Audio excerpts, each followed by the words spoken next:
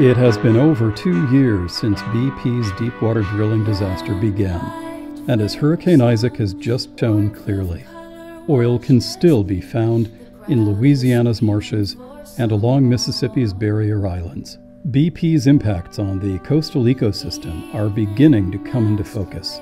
Researchers are discovering sick dolphins, eyeless shrimp, decreased microorganism diversity, and a critical baitfish species, the Gulf killifish, plagued by a wide variety of sublethal impacts, similar to those that preceded the commercial collapse of the herring fishery in Prince William Sound, 4 seasons after the Exxon Valdez spill.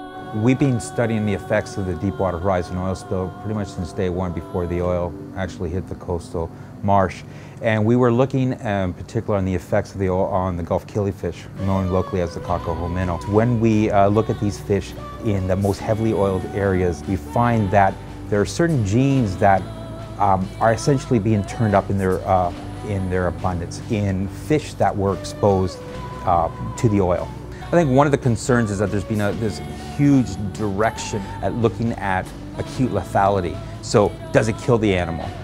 And what we know from the Exxon Valdez is that acute lethality isn't really the best endpoint to be looking at, in the years that follow the Exxon Valdez, that some of the reproduction and the lack of reproduction of fish was one of the major links associated with the associated declines in the fish populations there. But what about offshore, in the marine environment? While coastal impacts have been significant, much of BP's oil never made it to shore. Instead, it was kept offshore by currents, or sunk by a historic application of toxic dispersant. From bluefin tuna to red snapper, fish that frequent the blue water habitats of the Gulf were in the bullseye for BP's crude and Corexit.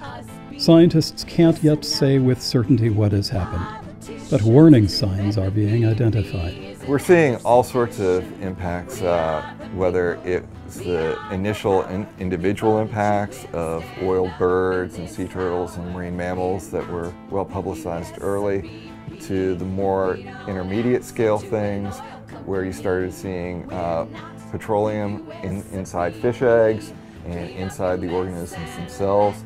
Certainly there is a good deal of oil that's still at the lower levels of the Gulf of Mexico that have been smothering things like deepwater corals.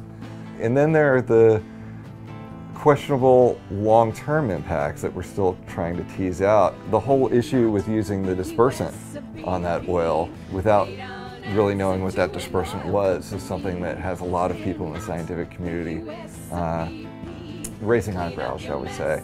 What we do know is that the Gulf of Mexico is an important spawning habitat for things like bluefin tuna. Any additional stressor on a species that's already depleted is never a good thing. Deepwater reefs have been damaged and have likely lost biodiversity, while red snapper and other deepwater species have shown lesions and sores.